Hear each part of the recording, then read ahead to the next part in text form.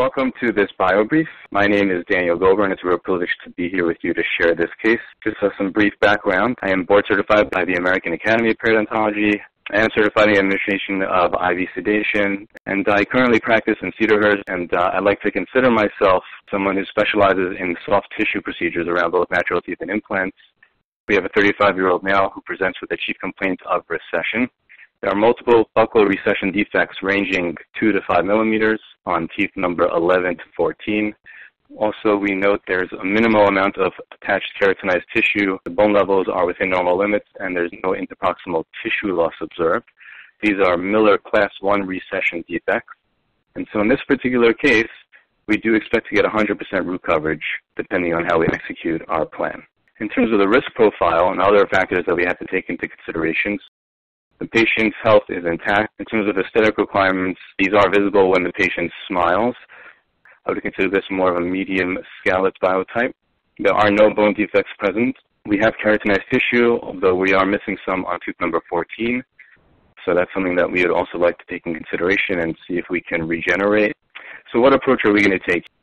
We're going to make use of Geistlich Mucograft, which is a dendrogenic collagen matrix, and it's going to be used in conjunction with coronally advanced flap. Essentially, we're going to be using mucograft as a replacement for a sub-epithelial connective tissue graft.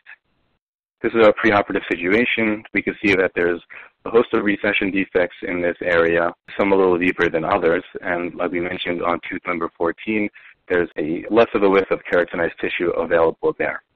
So our incision in this case is actually what we consider a scooping incision. When we reflect our flap here, we're going to do a combination of a full thickness and then a partial thickness flap. We left the papilla. We then expose some of the alveolar bone around the recession defects, and then a little deeper, we have periosteum remaining on the bone. Then we're going to go ahead and do some root and bed preparation. We're going to clean up the area, and we're also going to de-epithelialize the papilla so that we can expose some of the vasculature as blood supply for the graft matrix and the flap that's going to be coronally positioned. So then we're going to go ahead and place our Geistlich Mucograft. We're going to do so very similar to a sub-epithelial connective tissue graft.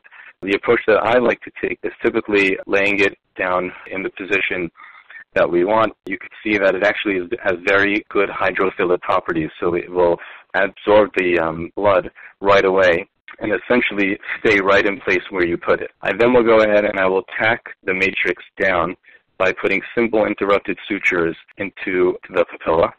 And then we're going to go ahead and use our sutures to mattress over the graft matrix so that we can stabilize it and keep it in place. Then we're going to go ahead and advance our flap to coronally position the tissue, cover our graft matrix completely, and tack our tissue down. But everything has to be done in a tension-free and a passive way. The way to do this is to use a periosteal releasing incisions and then being able to advance the flap with a combination of simple interrupted sutures and sling sutures, which will swing around the teeth so that you can keep the flap as coronal as possible. So let's talk about the outcome of this case. At 3-month post-op, you can really see the evidence of root coverage that has been achieved, and you can see how the tissue looks nice and healthy and mature, and we've been able to achieve our root coverage in this particular area. And then we can actually follow this up at the 1-year post-op. We were able to achieve complete root coverage and an increase in the zone of keratinized tissue. But most importantly, we have achieved a dento-gingival complex that is amenable to long-term health and stability. And we were able to spare the patient from the morbidities typically associated with these root coverage procedures that are typical of autogenous tissue grafting. So just to review some of the keys to success, we need to execute our surgeries properly. We want to manage our flaps very tediously. We want passive adaptation of the graft matrix when placed and tension-free coronal positioning of the flap so that it can stay exactly where we place it. The biomaterial that we use, Geistlich Mucograft, it requires no pretreatment, one of the reasons being that it's so hydrophilic. The matrix is applied to the defect dry and it moistens rapidly due to its hydrophilic properties, and the flap should be sutured tension-free to avoid compression of the graft. So thank you so much for your attention. It's been a pleasure to present this bio brief to you.